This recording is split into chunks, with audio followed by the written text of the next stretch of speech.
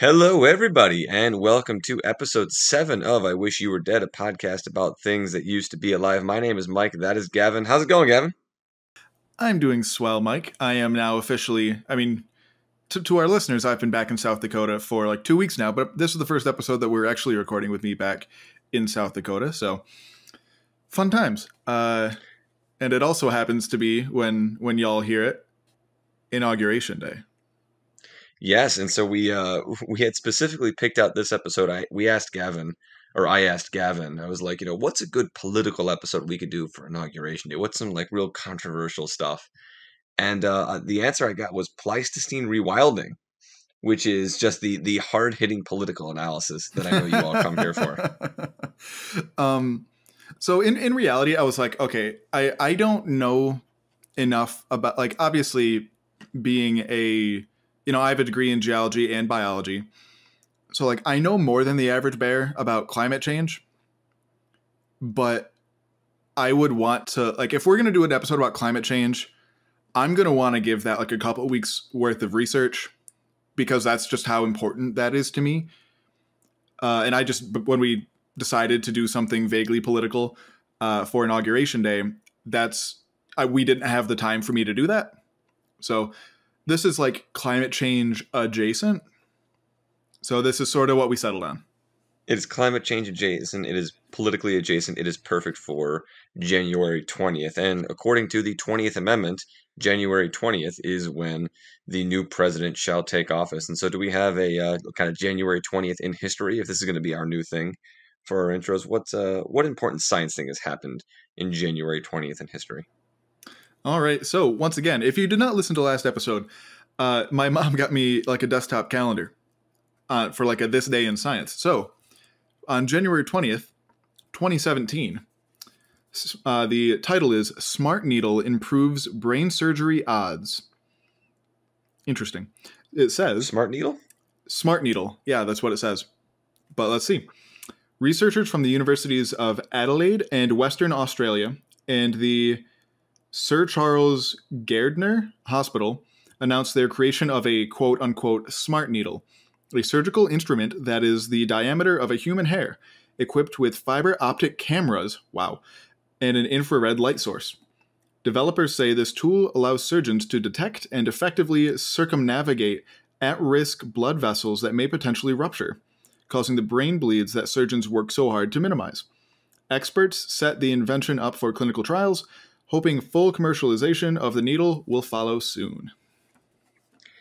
There are some things that living through now just seem like magic or witchcraft, and like surgery itself seems like borderline witchcraft, but the fact that there was that kind of advancement that we're putting cameras and infrared whatever on needles the width of a human hair, like you would get burned at the stake for that, not too long ago. And the kind of the time scale that we talk about on this podcast. Well, that's just so crazy because it's like, I've dabbled a bit with like a little bit of photography, a little bit of like video editing. And the fact that they can put a camera, like, and I'm sure if it's like in somebody's brain, it's probably a pretty good like resolution camera.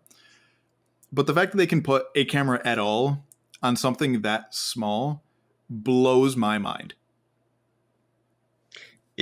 It blows my mind. It's amazing the kind of things that get done that like you don't go to buy at a store because Apple just released it on their new iPhone, but just the I would say slow progress, but more the unheard progress of all the different things that happen to just make our lives a little bit better, a little bit at a time is just monumental. Absolutely.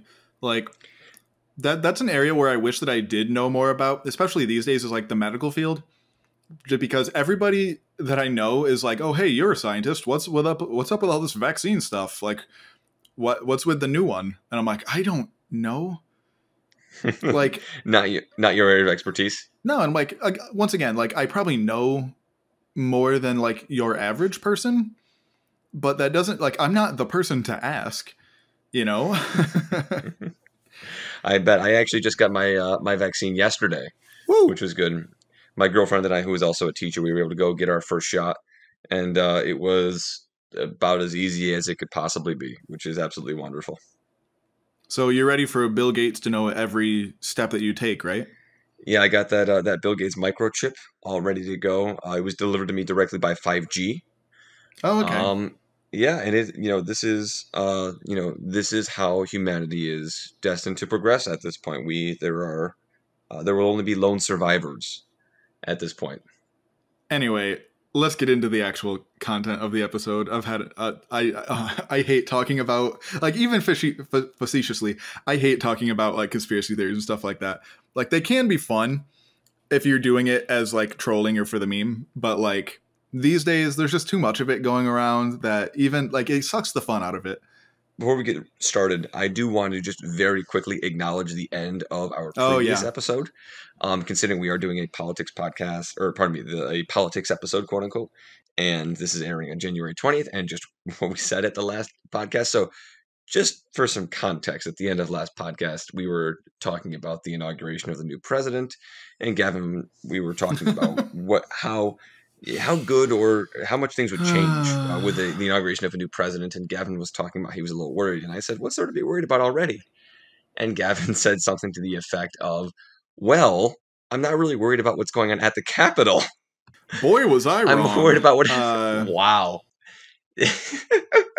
So, and it's not funny. It's not five people died. It's not funny. It's not funny. But so just I put it at the end of last episode, but just for some clarification, we recorded that episode well before the events of January. Yeah, we recorded 6th. that like on the 2nd, I think, right? Something like that. It was sometime in January, but before the 6th. So I guess there's a 5-day window that we could have recorded it on. And I just want to say that if our podcast, at that point, 6 episodes in, is already predicting the future, maybe we really do, maybe this really is our thing. Oh, God. Okay. With that out of the way, content. So, today, we're going to be talking about Pleistocene Rewilding. So, I actually sort of referenced this back in episode 3 about Jurassic Park when we were sort of talking about de-extincting things, which we'll get a little bit into today. But once again, as we talked about in that episode, not something that I take all that seriously in paleontology, but it is like actually relevant to this conversation, so we will kind of touch on it a little bit.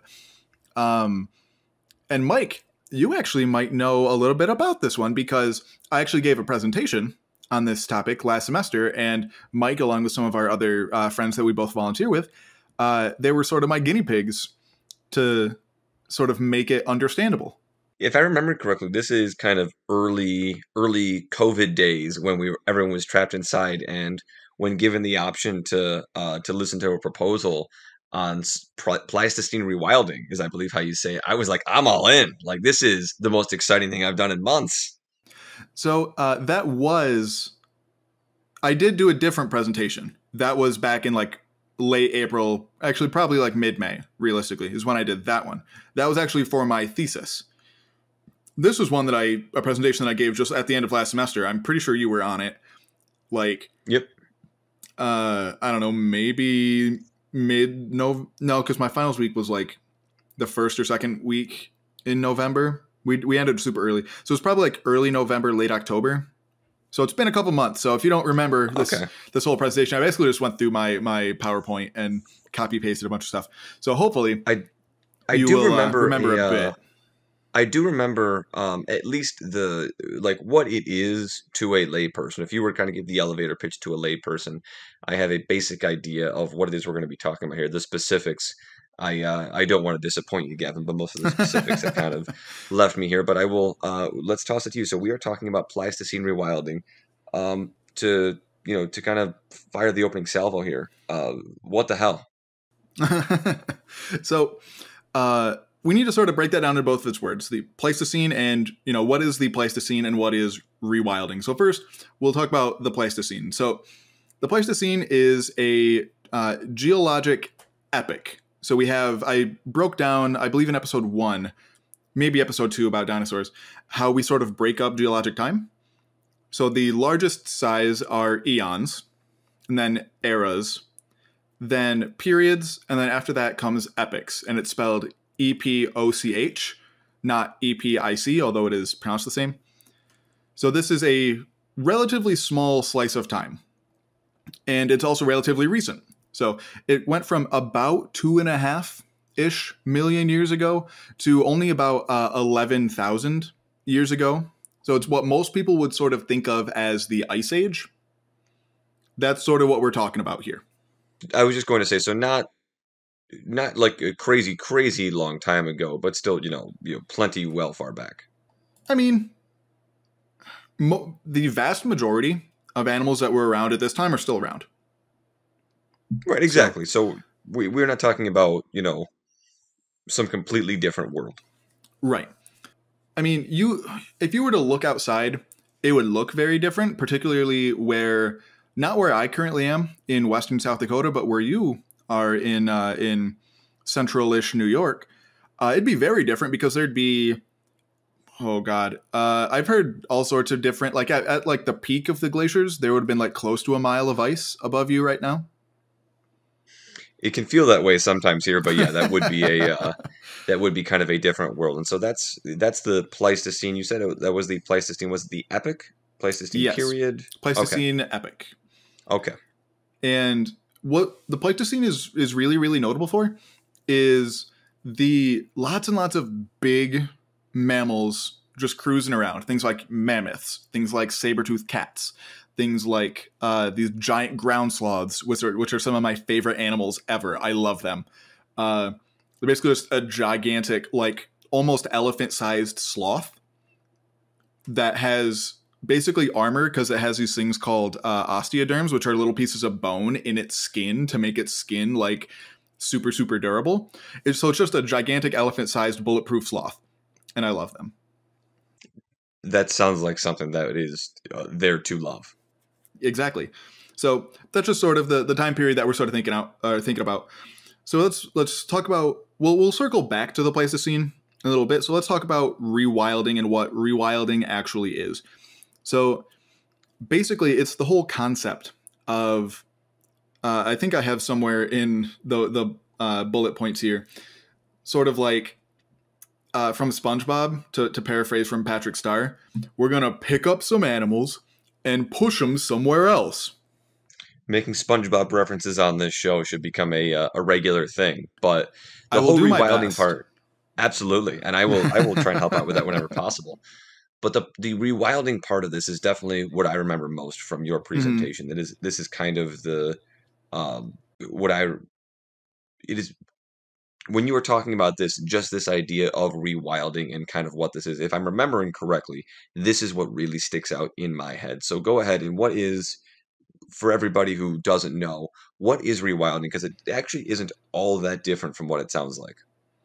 It's basically trying to return environments and ecosystems to their like pre-industrialization, or sometimes, depending on who you ask, like pre-human sort of normal, which, as we'll talk about in a little bit, normal isn't really like a thing because like how would you define normal? Because like the world is always changing, which I know is a really dumb and bad argument like against climate change. Like, oh, the world's always changing, blah.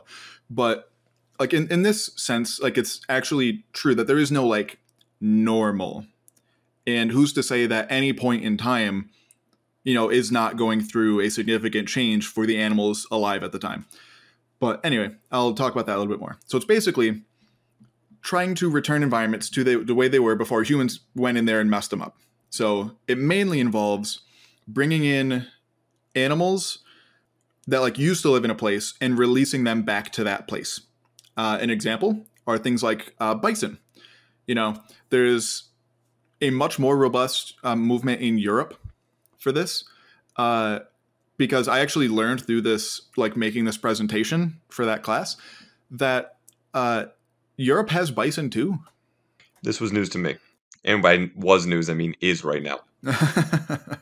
So I had always, this is a really side tangent, but it's important to me, so I'm going to say it. I had always assumed that the reason why people out like in the United States call them buffalo is because when Europeans got here, they were like, oh, it looks vaguely like a water buffalo, things that are actually buffalo. So like, oh, it looks similar to what we have back home that we call buffalo, so that's about buffalo too. But they're not. They're bison. They are different. But I was mistaken because they have them in Europe too. So that's just people. I don't know why people call them buffalo, and it really bothers me because they are different. Sorry. Anyway, people have been recently breeding new populations of European bison and reintroducing them into places where they had been hunted pretty much, nearly to extinction.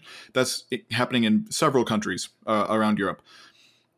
Similar things with things like cows, tortoises, different kinds of antelope that have just sort of been hunted to local extinction, which is, obviously different than like global extinction.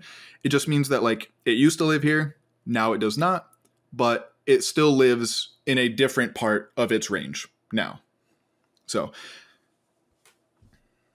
that is rewilding. And so some people, obviously there's a lot of arguments for and against this, which we will get into, but sort of the reasons why people might want to do this are, like I said, that return to natural, because hippies. Also, like, but by what natural, by what people, okay, English. What people mean by natural is sort of reinvigorating like the nutrient and energy cycling that was in place before humans went in and killed all the large herbivores, realistically.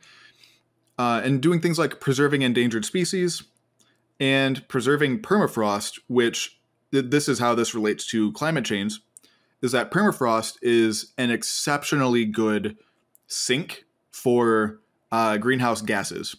They get trapped in the permafrost, and as long as that permafrost stays frosty, that those greenhouse gases stay there too. So really quickly here, if we can just make sure that we have a basic understanding, just kind of a ground floor. The whole idea of rewilding, without the Pleistocene kind of Mm-hmm. prefix, but just rewilding is taking some sort of organism, and in this case, generally animals, that used to live in an area, used to live in an ecosystem, and generally through human cause no longer live there, but they are not extinct. These are not, say, a woolly mammoth or something that does not exist on the planet today. They still exist somewhere, and because they still exist somewhere, you just need to essentially transport them into a new area, and all of a sudden you have them in that new area. Now, obviously, once you get them to that new area, it's a lot more complicated, and this is going to be part of what the podcast is. Mm-hmm. But that was my understanding back from your previous presentation and from you talking now about what rewilding is. Is that just kind of a good idea, a good layman's definition or way of understanding as to what rewilding is broadly? That is the most, I guess, like broadly accepted thing. It's also sort of like increasing connectivity between habitats. So, one of the biggest ways that humans are actually causing extinctions of things isn't by going out and hunting them, but it's by breaking up their habitat in a way that makes it so, like, if there's only, say, we do kill all but, say, like, I don't know, 1,000 of one animal. If there's 1,000 of them, they can probably bring their population back. But because we build roads and things through their forest, or we cut down parts of their forest for trees, we split up those animals even more from that 1,000 that are left. So there might only be 100 over there, 50 over here. So it's also doing things like building like natural roadways over top of roads and just like planting grass on this roadway so that animals can like safely walk over the road from patch of forest here to patch of forest there. There's also like lots of infrastructure type things go into this as well, but the part that's talked about the most is reintroduction of animals back into their native range where they don't currently exist anymore. And that all has a number of potential benefits as well as drawbacks. And just really quickly, you already mentioned permafrost, and so if we could just make sure that we all understand that what is permafrost? This is one of those things where I hear the word and like I think I have an idea of what it is in my head, and I'm sure that it's one of those things where I'm like 40% right as to what it is in my head when I hear the word permafrost. But Mm-hmm. what is permafrost? And then once again, why is it good enough? Why is it really good to try and help combat climate change? So permafrost is permanently frozen soil. So it is soil almost exclusively in like the northern hemisphere. So you get it in like northern Canada, Alaska, Russia, northern Europe. But it stays frozen the entire year. It does not thaw out even in the summers. So that's why it's called permafrost. But why it's really good at sort of keeping greenhouse gases is because back before it froze, it's was this kind of like swampy environment. And swamps are generally really good at, there's a lot of plant matter there that dies and falls into the swamp, which normally would decompose and release carbon into the atmosphere. However, swamps don't really decompose things very well, which is why you hear occasionally of things like swamp mummies, because swamps are very anoxic. They don't have that much oxygen in their water. And for decomposition to happen, there needs to be oxygen. So swamps are really good at preserving things. And when, because it's, we are still relatively, in the grand scheme of things in Earth's history, in a glacial period right now, because it is cold enough for those former swamps to stay frozen in the soil. If that were to all melt, all of those greenhouse gases would go into the atmosphere. And so I'm looking at some data that I got from a paper. Specifically, the greenhouse gas that's mainly trapped in there is methane. So methane is about 4 times, at minimum. I'm pretty sure it's actually higher than that, but it's at least 4 times as potent of a greenhouse gas as carbon dioxide. The kind that's normally emitted from, things like driving your car or other ways of burning fossil fuels. So it's a more potent greenhouse gas. And there is currently about 2 times the carbon that's in the atmosphere is currently frozen in permafrost. Wow. Yeah. So if we lose all of that, climate change, that won't even be climate change. Areas of the planet will become unlivable if that happens. So keeping permafrost frozen is really, really important. And just really quickly here, just because this is something that I assume that some people might be thinking about when you said that permafrost is located almost exclusively in the northern hemisphere. Correct me if I'm wrong, there's nothing particularly special about the northern hemisphere. It's just that there is more land located in the right spots in the northern hemisphere. If that land was located, in the exact same spot, but in the southern hemisphere, that permafrost would, still be in place, correct? Right. So it's mostly like how recently it's been frozen, because like Antarctica's been frozen for several million years at this point. Off the top of my head, I don't know, I think 10 to 15 plus million years, I think, if I'm remembering correctly. Don't quote me on that. I'm not an Antarctica expert. But there just wasn't the right environments for that kind of swampiness to preserve all of that gas in Antarctica.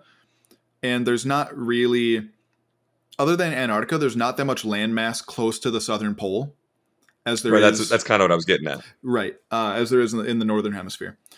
So how might reintroducing some of these animals, specifically like some large herbivores like bison, lots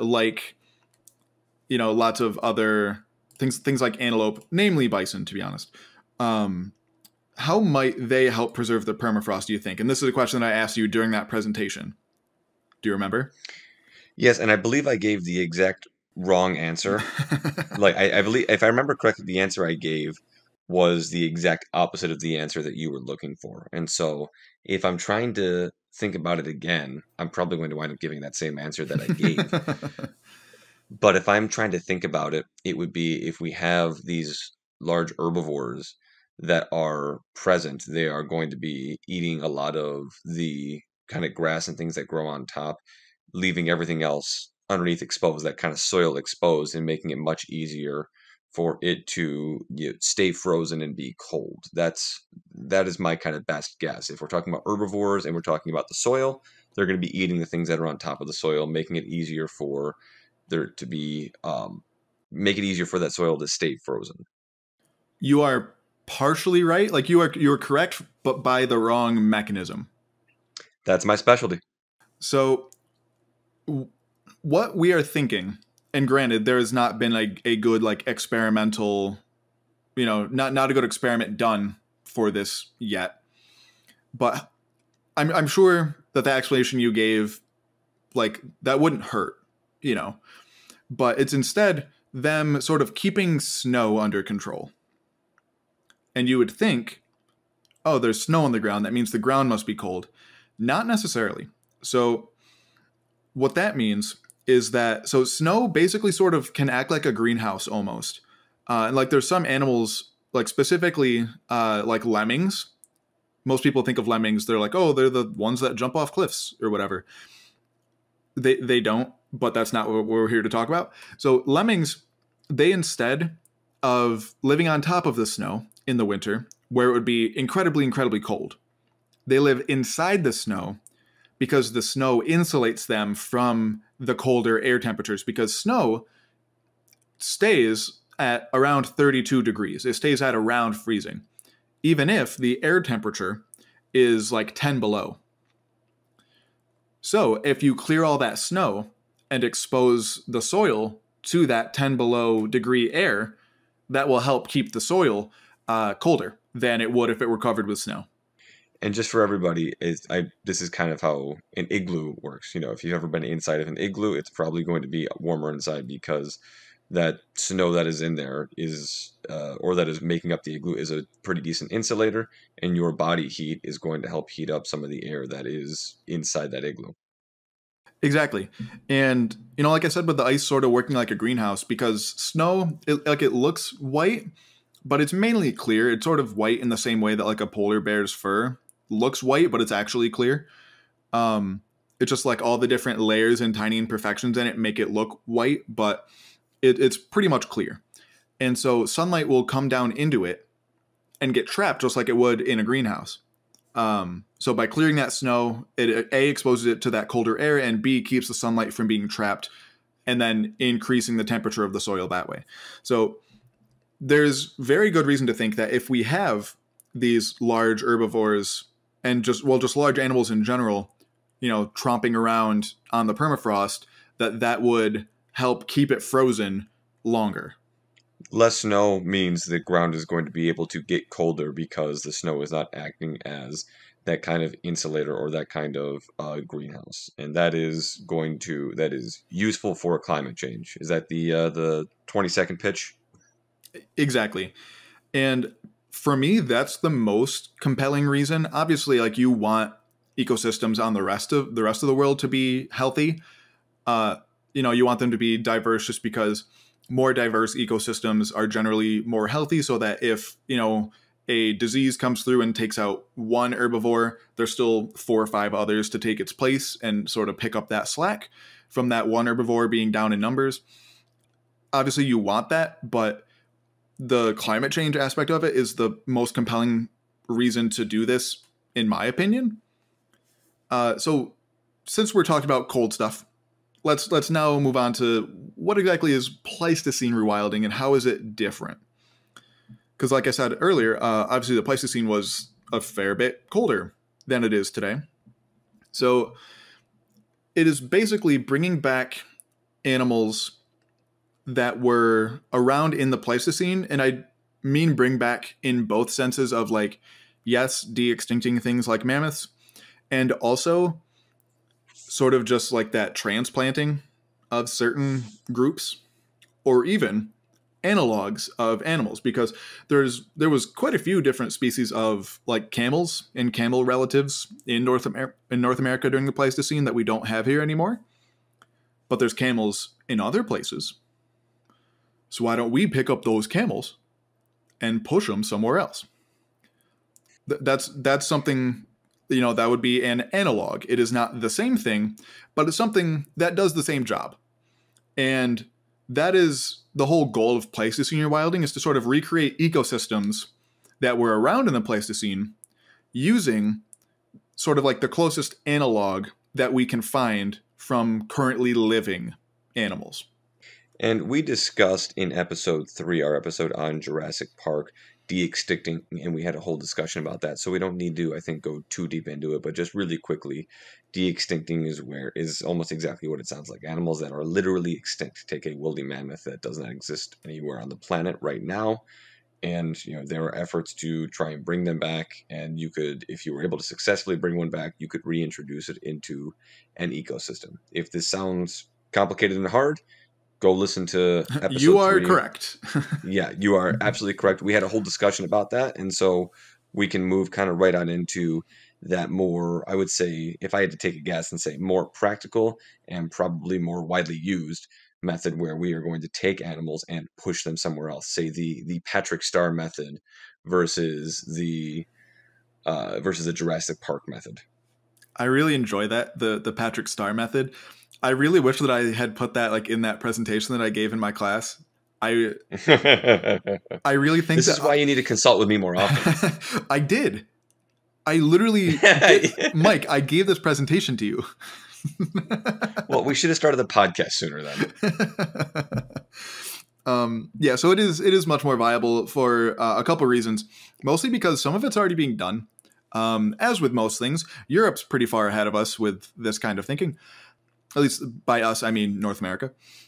And so there's lots of projects that have been proposed and some that are already sort of being done. And I don't want to give North America no credit in that just this past November, there was actually an initiative in Colorado on the ballot to reintroduce gray wolves to Colorado.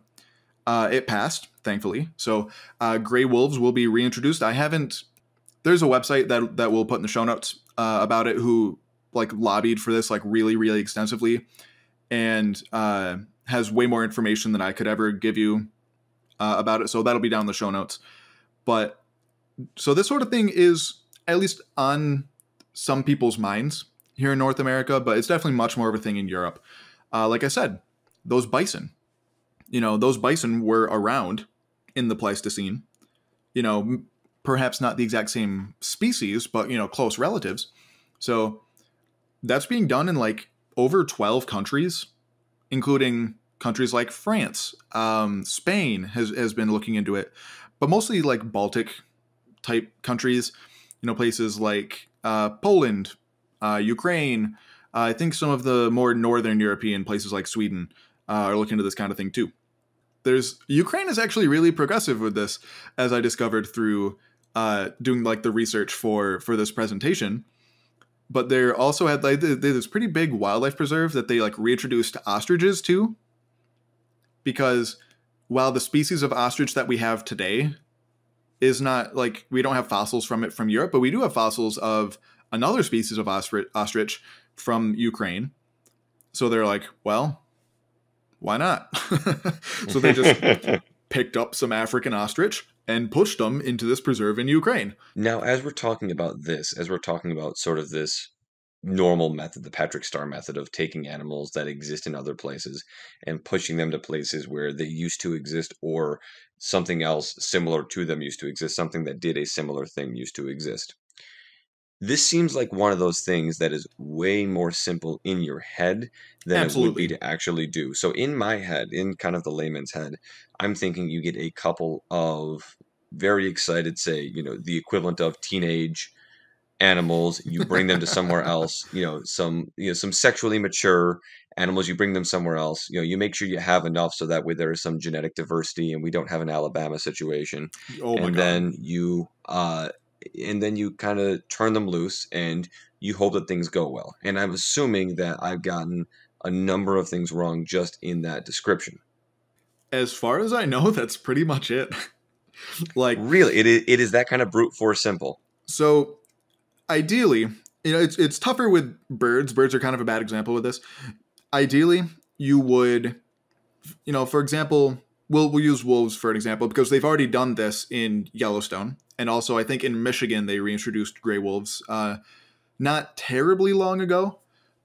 But you can't just reintroduce like a handful of wolves from different packs; they will kill each other. So for a group animal like that, you would need to sort of pick up an entire pack and move it. And so they might be a little disoriented at the beginning as they try to like learn their new territory. But as long as there is food for them to eat and like shelter for them, they'll do pretty much fine. As long as it's in a place where they once lived, which, in the case of Colorado and Michigan, that is where gray wolves have historically lived. With ostriches, it's a little trickier, and I would say with most mammals, I would say you can probably just like tranquilize them artificially and inseminate like a handful of females, as well as put them out there with males, just so the females are already pregnant when you put them out there. Ostriches are a little tougher with that because obviously like bird like fertilization reproduction works differently than it does in mammals. They birds generally lay eggs very quickly after they mate. So ostriches are a little tricky. Mammals much more straightforward. You just make sure the animals are healthy, and you do things like putting like tags on them, or like RFID chips, GPS things like that, so you can microchip them like Bill Gates.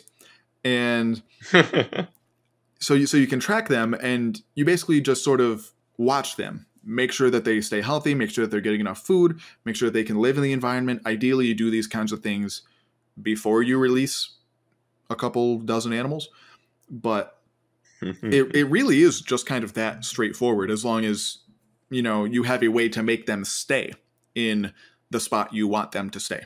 That is, I guess it's somewhat comforting that, the layman's idea is what is correct, but also it's kind of amazing that something can be, mostly that straightforward. Obviously, there are going to be some technical quirks in any version of what it is you're doing. The devil's always in the details, but the broad basics are kind of what you would expect. Yeah, and obviously, you know, I'm not a conservation biologist, and I'm sure if any are listening, they're probably screaming at me that I got something wrong, rightfully so. I'm not an expert in this by any means, so I'm sure that it is more complicated than I'm making it seem, but it's probably more straightforward than people might think. And on top of that, it's not just so I'm looking at our notes here. There's one really specific thing that's sort of like halfway between de-extincting and halfway between picking them up and pushing them somewhere else. And that's something that has been called the Tauros program that's being done in Europe. So the modern domesticated animals that we have are not the same species that we domesticated them from. They are like morphologically different and are different species. Typically, those species that we domesticated them from are no longer around. So with cows, they used to be called something called oryx, and oryx are no longer around. But there's in this Tauros program, they're sort of selectively breeding, domesticated cattle to look more like them, because we have pictures of these things. That's how recently they were around. We have pictures, really highly detailed drawings of them. So we're basically selectively breeding them to be like more wild temperament, longer fur, bigger horns, things like that, to then eventually release into the wild to be with their bison cousins and all the other wild things. So that's sort of the closest thing to de-extinction that I think is like feasible, but just want to throw that out there as well.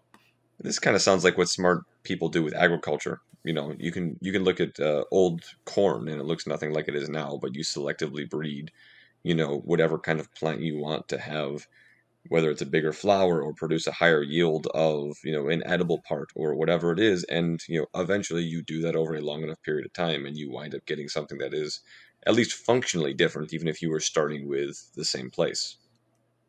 Exactly. Like we've been selectively breeding things for like tens, if not hundreds of thousands of years.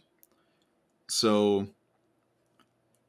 that like now we actually just have like a goal in mind. So Right. Doing it more purposefully now, we kind of know the why instead of just the what. exactly.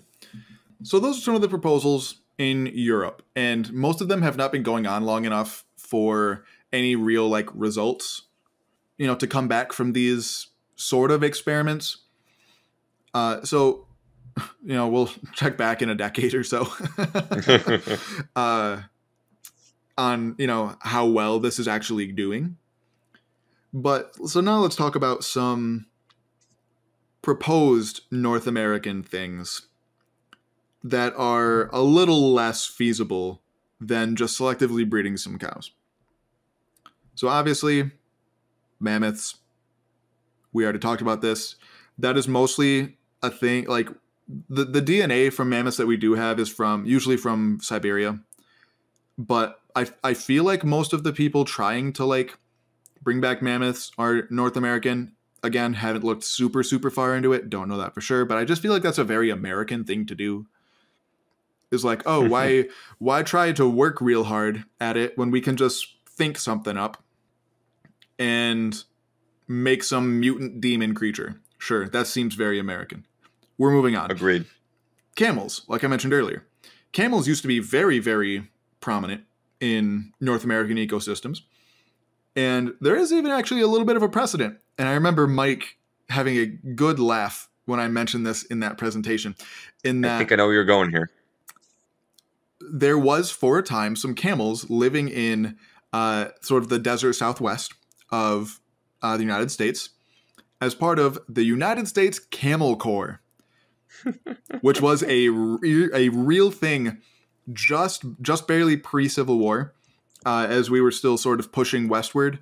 Instead of using horses to move across, Arizona, New Mexico, into Southern California, they used camels instead. And some of them either got loose, or I think some of the troops got called back for the Civil War. So I think they just kind of left the camels. And they were doing fine. They were eating the plants. They were doing fine because why wouldn't they? They're camels. And most people think of the typical like desert camels that you see in all the like super stereotypical pictures of like Egypt. But there's actually lots of different species of camels that have like pretty thick fur that would do pretty fine in like Canada and even, out here on the Great Plains, So, and as I was saying before, the more diverse an ecosystem is, generally the better. Just because if one thing takes a hit, there's less of a chance of the entire ecosystem collapsing. It's better to have more points of failure instead of having, it's better to have a food web, as I would have learned in 4th or 5th grade, than a food chain, because there are Yes. more things that it's way harder to destroy the whole thing if there's multiple ways of that things are interconnected. Exactly. And so if you've kind of noticed, most of the animals that we've talked about so far are things that eat plants for an obvious reason, in that we don't want to put out things into the wild that can eat us. I think that makes sense. But obviously, you can't just throw a bunch of bison, a bunch of extra bison or a bunch of camels out into an ecosystem without things to eat them. So, along with these programs of, people proposing to release, more bison, out into the Great Plains, release camels to the Great Plains, there are also people who are like, okay, what about lions? Because there was an American lion that was a fair bit larger, actually, than African lions that we have today. Well documented. And, Native Americans likely interacted with them when they were first coming, from Asia, through Alaska, down through Canada. Those lions were still here. So not all that long ago, we had lions living in North America.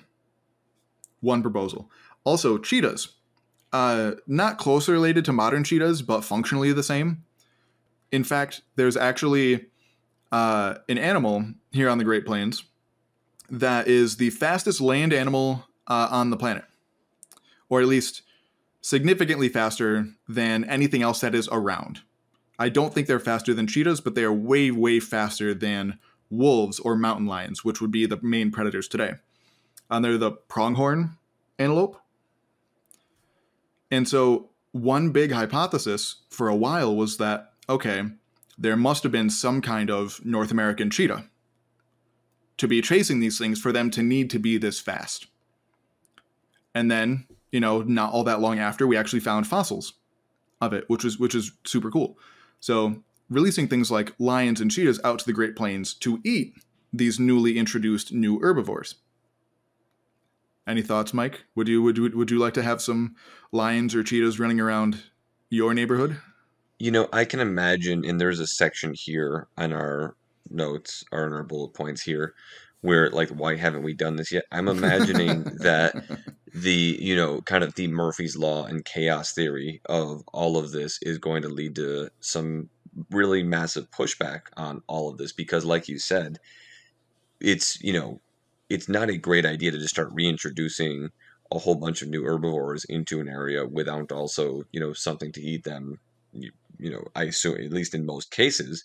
And yet, when you're introducing carnivores into an ecosystem that may not have already been there and likely has humans somewhere nearby, one thing I was reading something about something completely unrelated recently, and one thing I read was, no matter where you go at this point, humans are not, civilization is never that far away at Yeah. the end of the day.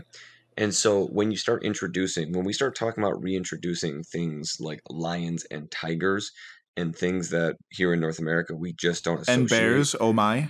Right. You know what? I can't believe I left that How one did out. you miss that? You know what? I was so deep in thought and trying to get my words out in the appropriate way that I missed the very obvious thing there, and that is why we are a great team. But when you're reintroducing all of this, I can imagine that's where you're going to get quite a bit of pushback from the the policymakers and the people that are living in these areas, and as well as the scientists themselves, who, while I'm sure they care about the well-being of all these animals and these ecosystems, would also like to, be alive. Yeah, that is one of many, many concerns. Like, the politics of it are terrible. That there's all sorts of articles written since that wolf legislation passed in Colorado this past November. And, of people like going out and interviewing people like ranchers, and they're like, I'm going to have to switch to a new career after ranching for, 30 years. Because if there's a pack of wolves that comes and eats my cows, what am I going to do? Because they're going to be protected. I can't shoot them. And so there's definitely a huge, huge, huge cost benefit analysis that needs to go on. And that's just wolves. That's not a lion. Wolves generally will not attack a person unless they are like absolutely desperate. But a lion 100% will. Like that, there's not I feel like nobody would question that. So there needs to be a really thorough cost benefit analysis that actually some people have done for reintroducing certain species into the Great Plains. And I don't have it in front of me, but off the top of my head, I think like the lowest cost to the highest benefit were tortoises. Something about that seems reasonable, even though I don't know why. So tortoises are very, very good at nutrient cycling. They eat lots and lots of plants, especially specifically the African sulcata tortoise. They eat basically hay, and they're not all that great at digesting it, so they poop out a bunch of still really nutritious poop. If you're soil, you love that nutritious poop, and it's just really good at, nutrient cycling. But at the same time, lions are also really good at nutrient cycling, but a tortoise isn't going to kill you and your family. So really high benefit, really low cost. And some people have proposed, releasing a population of tortoises into like the desert Southwest to sort of slow down like desertification and, promote more like grassland savanna type ecosystems and preventing the spread of deserts, which will eventually happen as the climate gets hotter from climate change. So that's an option. Obviously, the highest cost to reintroducing things would be things like, if people went this avenue, mammoths. Or potentially, I've seen people also being like, why don't we just drop some African elephants out there? We don't need mammoths, we have elephants. They did basically the same thing. And like ecologically, yeah. But at the same time, at least if you're in your house, a lion won't get you, whereas an elephant can destroy your house. Right, an elephant, trips on a mouse or something, and then all of a sudden, boom. Yeah, so super high cost, exceptionally high reward. Elephants, like ecologically, elephants are one of the most, like, other than humans, undoubtedly, elephants change their ecosystem the most. You Really? know, because elephants basically create like grassland ecosystems where they go because they rip up trees. They literally will just rip trees out of the ground, or like, Jeez. or maybe not even intentionally. Like they'll just like rub up against it and accidentally knock over a tree because they're elephants, and they're just really good at promoting grassland ecosystems. And again, because their digestive system's not all that efficient, so they eat lots and lots of grass and then poop out that nutritious poop, just like tortoises do, but obviously in much higher quantities, which means more nutrients are available to that soil and speeds up nutrient cycling, which is really good for keeping environments healthy. But again, a tortoise isn't going to destroy your house. So there's huge cost benefit analyses that need to go on. And also just sort of reimagining, it's not like people are just advocating for just throwing them out there and letting them do what they do. Some people have been like, why don't we just really encourage, ranchers to diversify the livestock that they have and be less involved with managing them? So it's like, instead of just ranching these one species of cow, why don't we encourage and maybe even provide like tax write-offs if you add some different kinds of camels to your ranch that you can, shear and sell the fur off of, like people do with like alpacas, because alpacas technically are in the same family as camels, close enough. And why not? Again, that's just more animals out in the ecosystem. And also setting up some kind of like preserves and promoting like ecotourism, which is very, very big in places. Like I've personally done ecotourism. I went to Central America for about a week and we did some like science things as well. But we also did some ecotourism type stuff, and it is wildly popular. So that could really bring some economic revenue into places where there might not currently be a lot of tourism. So there's a couple of things that immediately hit me from what you were just talking about. Number one, the why not do things is I can imagine the switching costs of all of that and just getting people on board. It's one thing to say we're going to have a tax write-off. It's quite another thing to say, how you make your living, your livelihood is now going to, we are at least going to encourage, if not, somehow force you to change what you're doing, what your family has been doing for quite a long time, possibly for generations. And so I can imagine just that kind of pushback from people that even if it might be in their best interest on paper, to just want to kind of pump the brake on that. The second thing that you bring up, kind of the ecotourism, the place my brain first goes to when I hear ecotourism, seeing, kind of seeing animals that aren't normally around here, is the Tiger King. And and That's fair. That's fair. I'm imagining that is number one, an example of some form of ecotourism gone wrong, and also a really good kind of point in the column of if you're going to do this, we can't just have Joe Exotic, which is the name I probably would have made up for the fictional person to do this had I not actually seen the Tiger King.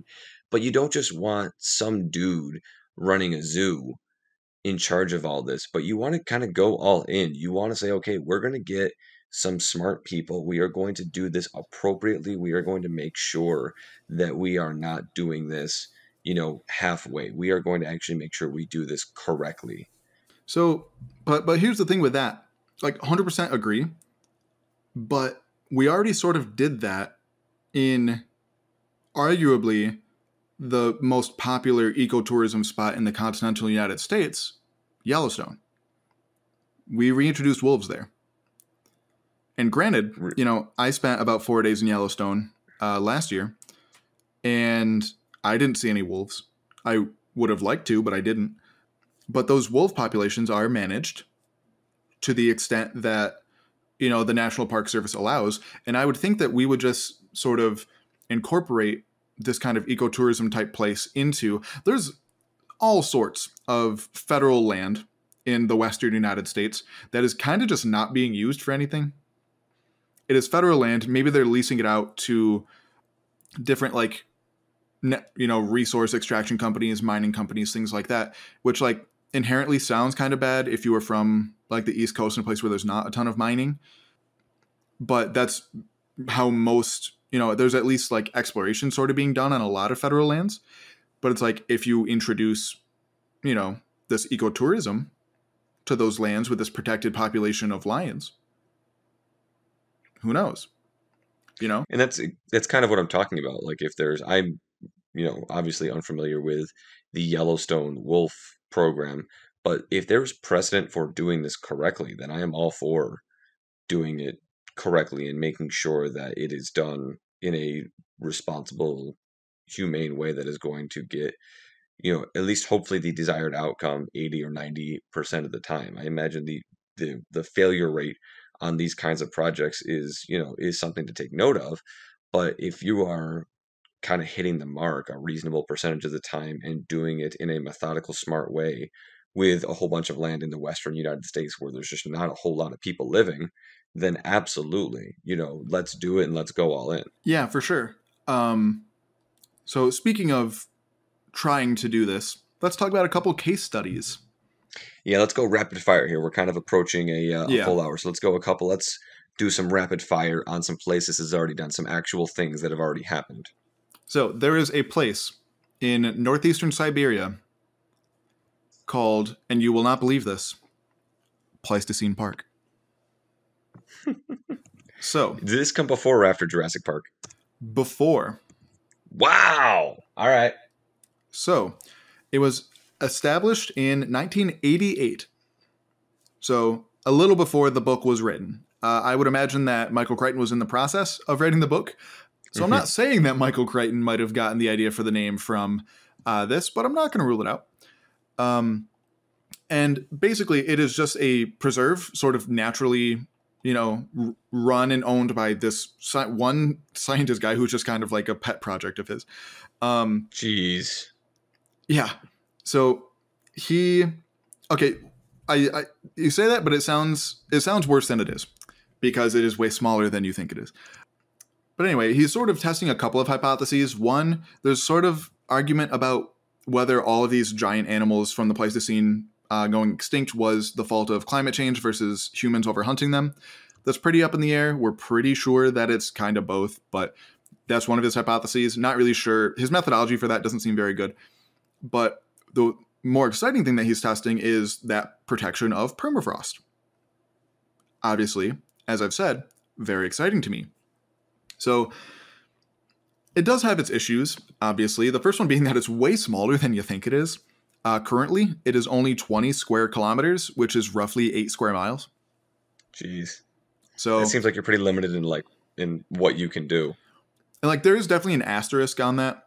Let me find it. So it started off as only about a 125 acre property, but it's slowly getting bigger. There is plans to expand it. So it's basically there's like the center area that is mainly being focused on, and then like a really big buffer zone of a couple hundred square miles, pending results of how effective it has been so far. The park will be expanded to include those, several hundred extra square miles. But basically, they're sort of trying to see if they can pick up some species and put them here, and to see if they can, in fact, replicate those extinct ecosystems that don't live there anymore. So, And when you say bring them here, just really quickly, you might have already said this, but where is this park located? this is in northeastern Siberia. So, the very northern part of Russia. Basically, Hoth Perfect. from Star Wars. So, and that's a little bit of an exaggeration. There's not that much snow. It's mostly like tundra-y, where there's not a lot of snow, just like grassy permafrost areas. So they're basically reintroducing animals such as Siberian tigers, which did not currently live there. And then there's a whole list, it has its own Wikipedia page if you feel so inclined. I'm sure it will be in the show notes. But preliminary results look kind of promising. It looks like the permafrost has been melting a little slower, but that part of the experiment has not been going on for all that long. So we'll see. We'll see how that goes. I'm looking forward to doing the retrospective on this on our podcast a decade from now. So that's probably the most talked about sort of case study of Pleistocene rewilding. One of the much better and more viable options, in my opinion, is our next case study, which is, and I know I'm not going to pronounce this right, but Makawai Cave Preserve in Hawaii. I'm going to give you a B+ on that one. Thank you. I crave your approval. So it is sort of a private preserve owned by a biologist, and it has a cave in it with some fossils, which is kind of weird because Hawaii is not known for its fossils, but they're very recent fossils. And notable of these fossils are some fossils of extinct flightless geese. That, like I mentioned in, the vertebrates episode, sometimes birds just get blown to an island and then they're like, hey, there's nothing on the ground that's going to eat me. I'm going to be on the ground now and stop flying. So these geese, from what we can tell, because we have fossil poops of theirs, we can tell that they ate mostly grass. And so by analyzing their fossil poop, we can tell that their diet is really similar to that of that African sulcata tortoise that I was talking about earlier. So what this scientist has done is fenced off an area, and these are really quite big tortoises. So like by fenced off, I mean like put giant wooden stakes in the ground so they didn't just like, plow through the fence. So, but to wall off these, tortoises that he basically is rescuing because they're somewhat frequently kept as pets, but they get bigger than people think they will. So he's taken in and rescued some of these tortoises and just kind of let them do their thing. And again, preliminary results. And he actually has a TED talk about it too. But he has noticed that the tortoises help keep down on invasive plants and actually help promote, the native plant diversity in Hawaii, which, like most things on islands these days, is, pretty close to extinction. And so I think that this is a much, much more viable path. This sort of like surrogacy is what this is called, introducing a surrogate, an analog to an environment that does a similar thing, but is not the same thing. And, it might not even be an animal that's closely related, such as like a big old flightless goose and a tortoise, not closely related, but did functionally similar things in their environments. And I feel like finding analogs like that to reintroduce to these environments is way more of a viable position than something like bringing back mammoths. For a lot of different reasons, it seems like it's more viable. It also seems like it'd be an interesting case study. Like, okay, just how, if you have something that does all the same things on paper, just how similar can we get that ecosystem if we kind of make that one-for-one trade? Yeah, exactly. I like that a lot. Cool. So is there anything else that we need to kind of close with when it comes to Pleistocene rewilding and the efforts that are underway? I definitely like this concept, and I like the fact that there are smart people that are going through the necessary processes on all of this. Not really. I just think it's a really interesting piece of, combining paleontology with, like modern conservation that I think is really neat. Obviously, lots and lots of problems, but I'm really excited to see where it goes in the future. I couldn't agree more. I'm definitely excited to hopefully, as these kinds of things progress, maybe do more episodes in the future and see the way different things end up coming out of this. So I think that has been our political episode, which possibly a little bit led in the politics. However, the science was pretty good, and depending on where you live, this actually may be a rather salient political issue now or rather soon in the future. So my name is Mike. That is Gavin. This has been episode 7 of I Wish You Were Dead, a podcast about things that used to be alive. Gavin, I'll see you next week. Absolutely, Mike. See you then.